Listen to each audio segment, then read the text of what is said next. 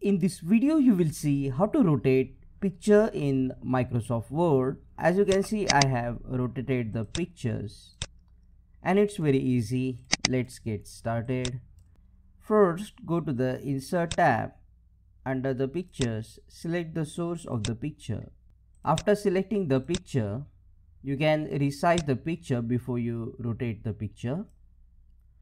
And now you will get couple of options. Either you can click on the image, and under the picture format you will see this option of picture rotation. Under the drop down you can select either rotate right by 90 degree, or you can flip vertically or horizontally like this. But let's say you want to freely rotate this image, and if you want to freely rotate, you will see this small arrow, circular arrow icon. Just click on it.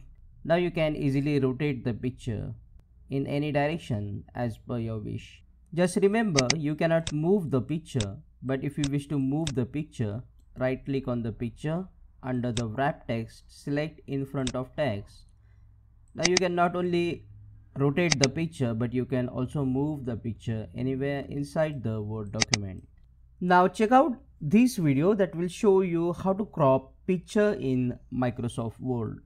Click on that like button, comment below and let me know if this video solved your problem. And don't forget to press the bell icon and subscribe.